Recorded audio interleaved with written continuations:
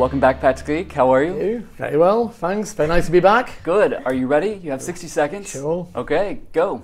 Thank you. Sciences Po Urban School, of course, has something to do with the urban. As you know, cities are back in town. They are involved classically to improve the life of inhabitants, dealing with inequalities, housing, infrastructure, or various social and education issues and economic development. But at the same time, today, they have to face climate change, the arrival of big data and migration. So the urban school wants to deal with all those issues. The logic we have is to bring in interdisciplinary social science to develop comparative understanding of those cities, to understand how are they governed, who is governed, social change of those places, who governs when nobody governs, and look at the dark side of governance, and look at how you can develop collective action to change the life of inhabitants.